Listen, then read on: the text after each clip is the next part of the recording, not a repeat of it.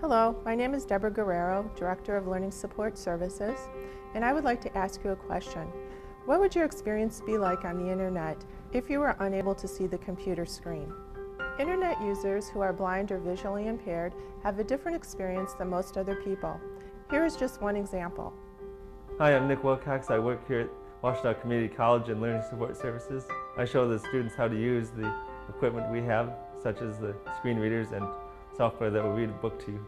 I usually use the Internet Explorer, and some of the sites I like to use a lot are Google, checking my email or going onto eBay to see what people are selling. There's a program called JAWS that will read the computer screen to you if you can't see it. A screen reader, such as JAWS, will read aloud contents of a web page or anything else displayed on the computer screen. With audio output, the user, who may be blind or visually impaired, can hear the information. What is lifelong learning?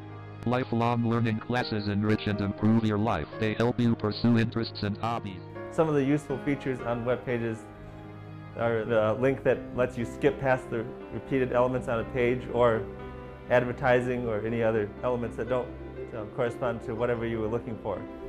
Since JAWS is a screen reader, the Internet user, who may be blind or visually impaired, can use keyboard shortcuts to navigate around the Internet and the computer. The lifelong learning website was very easy to use compared to others. A lot of websites are very hard to use with the adaptive technology, the screen readers and the screen magnification programs, but this one wasn't very confusing at all. WCC complies with the Americans with Disabilities Act to ensure equal access to its educational programs and services for persons with disabilities. A lot of web pages are hard to maneuver around.